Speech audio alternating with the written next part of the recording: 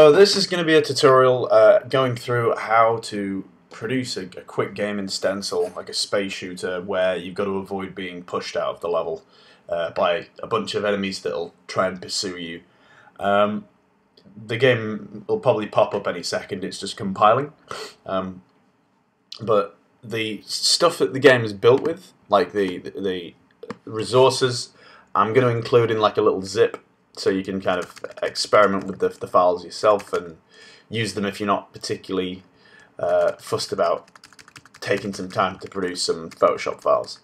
But yeah, so the way the game works is you've got your spaceship, and you've just got to try and keep it within this screen-based zone whilst the enemy's trying to shove you out. Main elements of it is you've got your player movement and the animations that change with that.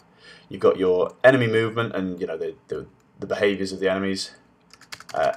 Then you've got your bullets, that alter based on the direction that you're facing, and in turn, when your enemies collide with those bullets, the particle effects that come out of it, and the display that you have as well. So like a bunch of different things and topics for us to cover. And what I'll be doing is I'll be including the commented code as part of the video, and as well,